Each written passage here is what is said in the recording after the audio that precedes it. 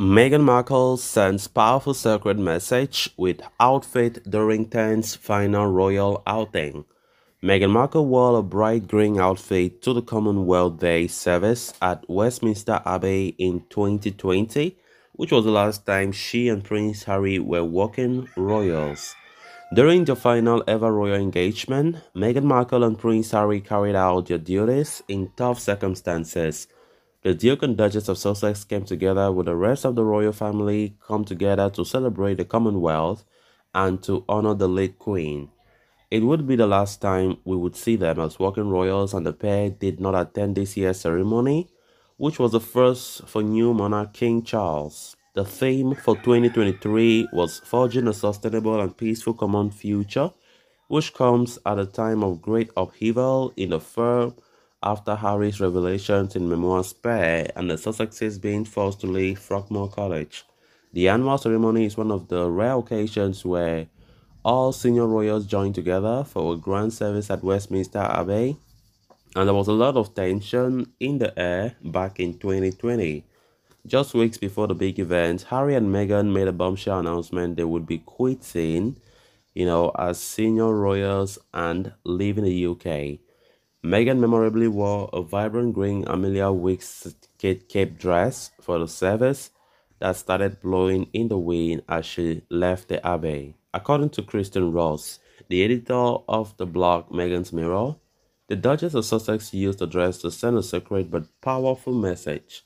She believed that it was a clear signal to the designer and to the people who claimed the two women had a complicated relationship. Speaking previously in the Mirror's Royal podcast, Pod Save the Queen, she said, one of the most iconic looks is going to be her green Amelia Wicks cape dress. The cape blowing in the wind as she walked into the church and then walked out of the church, which was such an emotional moment for so many people as it was their last formal engagement as royals. That green dress will stand out in history books, I think.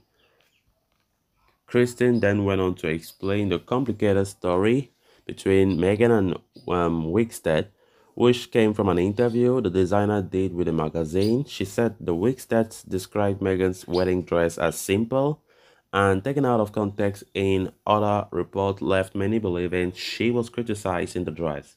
It was a pulled quote from a larger interview. She really didn't say anything negative, she explained. People thought Emilia Wickstead was really wrong, has really wronged Meghan, and it turned out that Emilia Wickstead hadn't wronged Meghan. It was a pull quote. Maybe a month or so later, Meghan actually wore a custom Emilia Wickstead dress, and that situation shows the power of Meghan's fashion choices. She was able to say with this fashion choice, Emilia Wickstead, that we are all great. We are on great terms. The whole thing was a huge misunderstanding, and I look at a lovely dress she designed for me. There was drama on that day as it was reported that Meghan Markle and Harry were quite sensitive and emotional about not entering the Abbey with the main party. This reportedly led to William and Kate not walking in the procession in an attempt to resolve the issue, despite the orders of service stating otherwise.